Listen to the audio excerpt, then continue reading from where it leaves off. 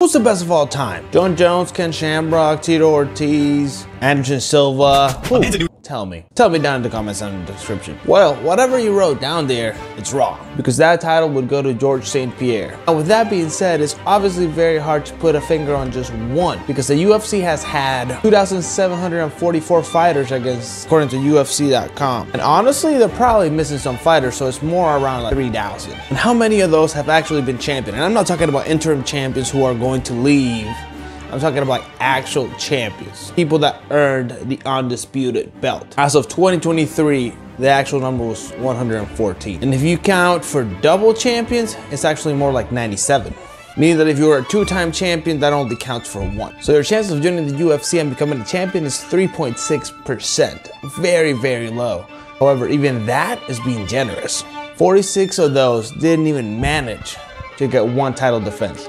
And even more of those 114 didn't even get more than one title defense. In fact, famously, the UFC heavyweight division had never had somebody defend their title more than 3 times. And the reason why I bring this up is because George St. Pierre is an extremely rarefied air when it comes to title defenses. And look, the most important thing, he was never controversial. He was an absolute draw and one of the most loved UFC fighters out there. Because in reality, I feel like to be the GOAT, there has to be so much more than just what happens in the octagon. And if you disagree, tell me in the comments and hear me out.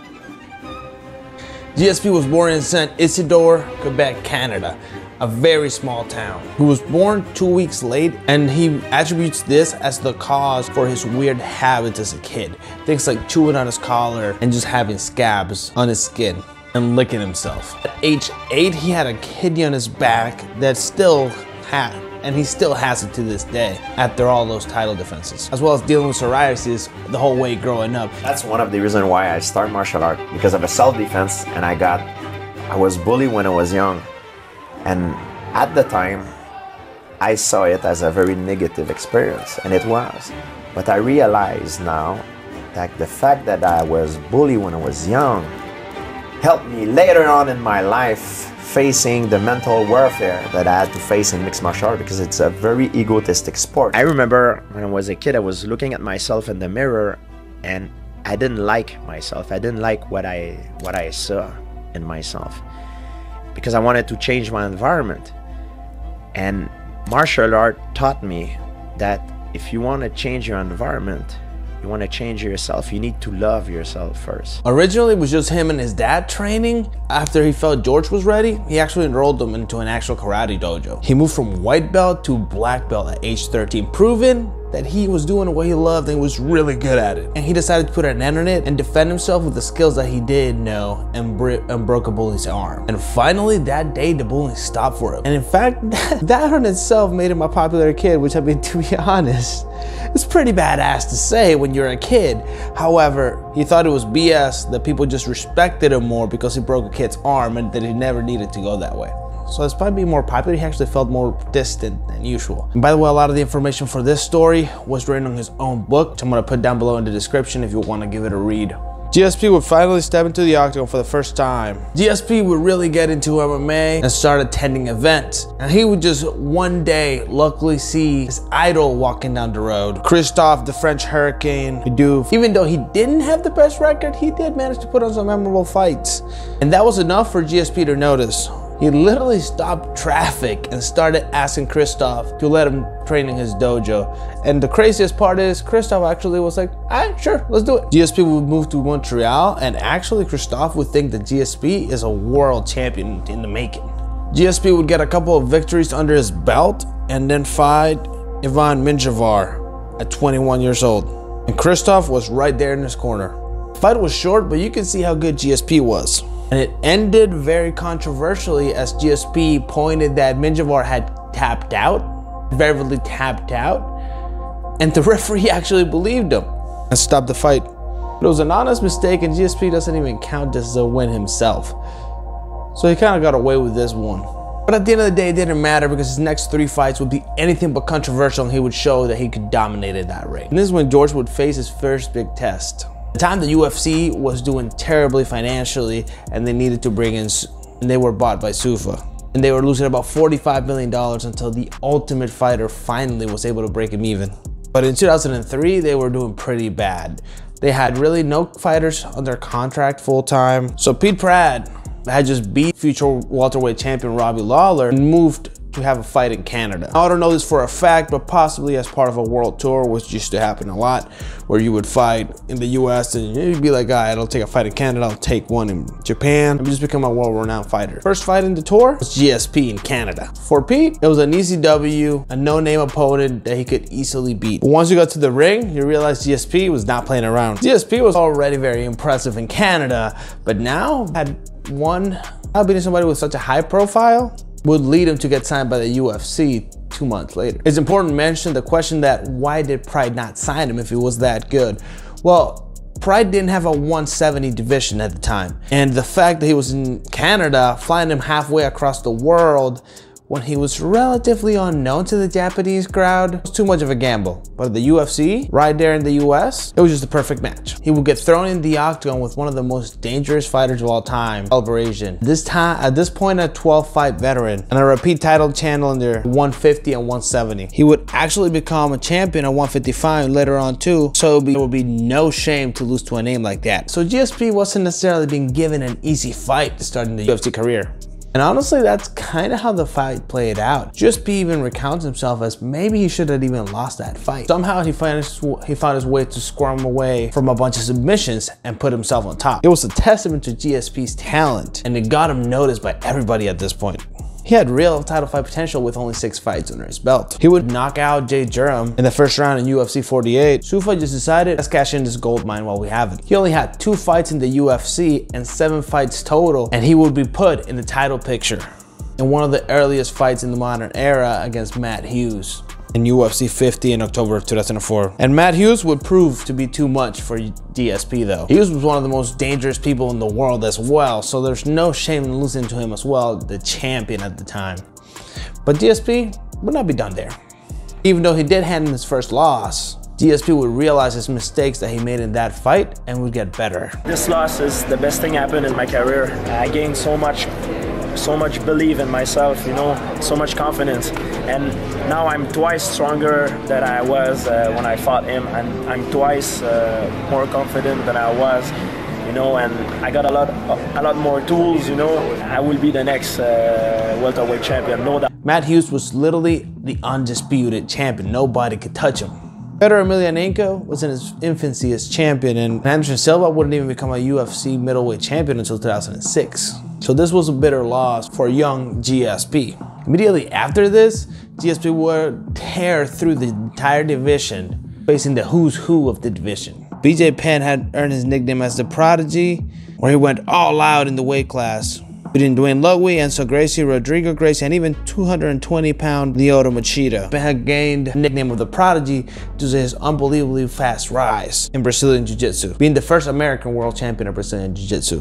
So a one-on-one fight against BJ Penn was pretty simple. Anything you do, just don't take down BJ Penn.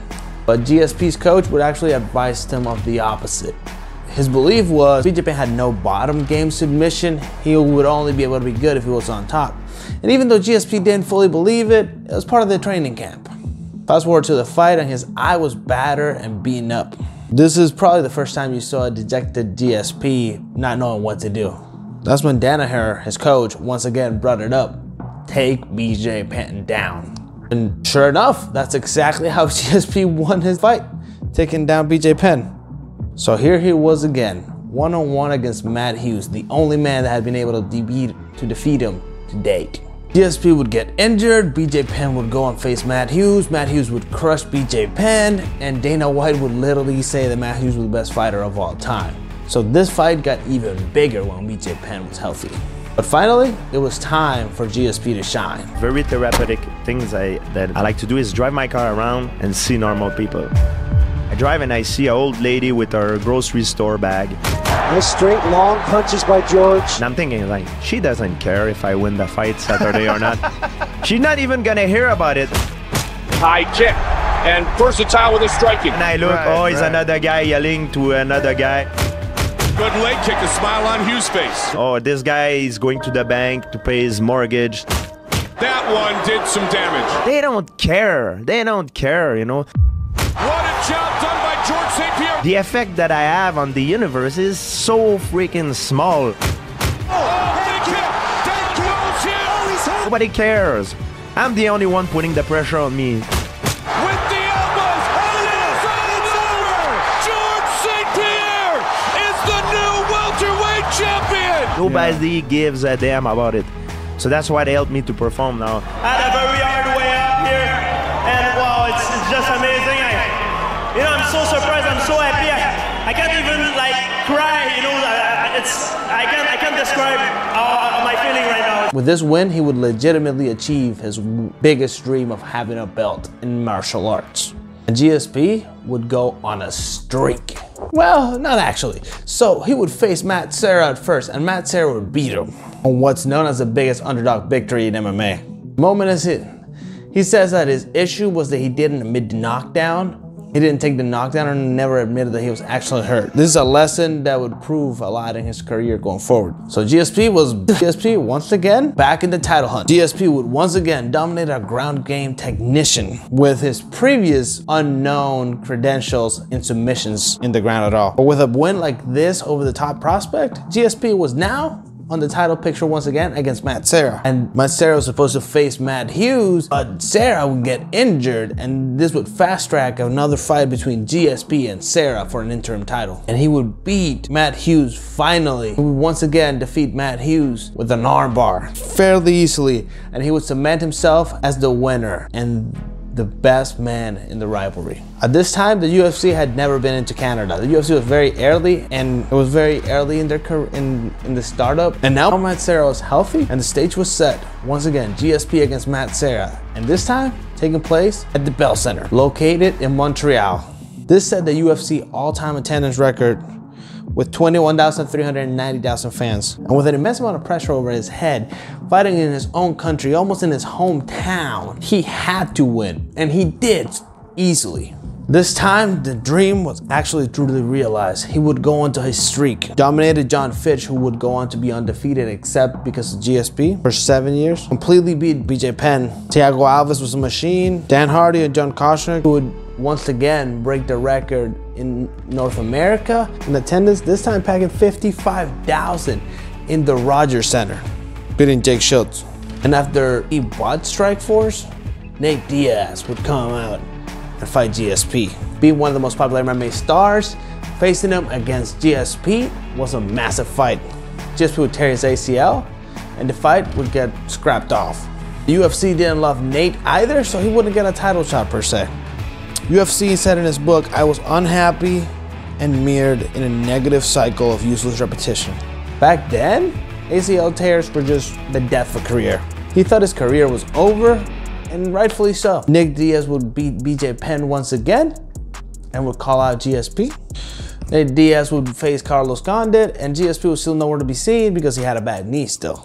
Carlos Condit would win the interim title, but the actual champion was still healing up. And on November 17th of 2012, GSP would control Carlos Condit and become the legitimate champion. But it wasn't that simple.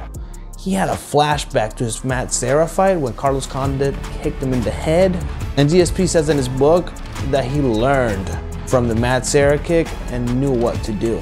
And this was able to get them the decision victory. GSP would beat UFC 100, and his next fight would easily be his toughest defense ever. UFC 167, GSP started the talk of needing more stringent testing in his actual division or on a different division. Rumblings of maybe GSP retiring started going around behind the scene, and GSP denied it. He would win this fight by decision. However, very controversial, as no other media outlet really gave the fight to GSP. Many fighters called the fight a robbery, and Dana White would not hide his feelings about it. Does anybody here think Johnny Hendricks didn't want to fight? It's about damage. This is a fight. I'm blown away that George St. Pierre won that fight. And listen, I'm a promoter. I think the Nevada State Athletic Commission is atrocious.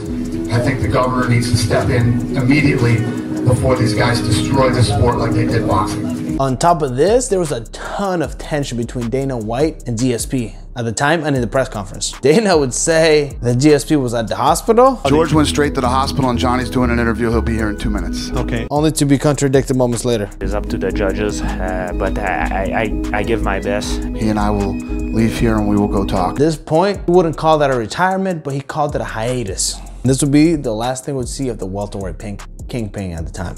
Over 2 years later, because he never retired, there was always constant talk of him coming back.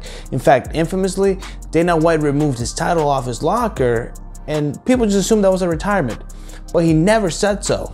In 2016, GSP announced that he was ready to come back to the UFC. You think it would be as simple as this. He wants to come back, the UFC wants to make money, let's do it. Exactly, that's what I'm saying. I'm ready. There's a shot, there's another goal, another run. Better do it and do it quick because it's time to do it now. George St. Pierre will not fight again. I've been in this since I was 19 years old. I know the mentality of a fighter that wants to fight, and I know the mentality of a fighter that does not want to fight. I wholeheartedly believe you will never see George St. Pierre in the octagon again unless he's cornering somebody. I'm telling you again, I don't think GSP wants to fight. I just think he lost that fire a long time ago. Whether this was a way to get GSP to lower his money, weird dislike was there. And this was a thing that lasted a whole year. GSP would announce himself as a free agent and join a fighters union that would die shortly after. In 2017, his next fight would be announced. George St. Pierre is back. So everything I'm gonna do the biggest fight as possible, and I want to make history. No one gives a fuck. No one gives a fuck, George. Everybody, I'm sorry I'm late. Dana, my apologies. George, my apologies. There was no time set for the fight, really, but people would expect it to be UFC 213, but GSP just kept saying that he wouldn't be ready for that time. This prompted Dana White to just call the fight off and just put Joel Romero against Robert Whittaker. But after 2.5 years and a massive speculation, finally GSP was booked to fight Michael Bisping for the middleweight title at UFC 217 in New York City, MSG. The promotion picked up right where it stopped. But videos started swirling around in social media, something that GSP was not used to back in the day, of GSP looking out of shape. He was facing ulcerative colitis, and I wish I could pronounce it better, but this would affect him enough that he would have to cancel the fight once again. People were afraid that the fight was going to get canceled and they were calling him out of shape. However, GSP was able to fight all this. He would make weight and he would step in the ring at MSG and kill it. It felt like a real main event, like a real moment. And GSP was fully back. He would beat Michael Bisping.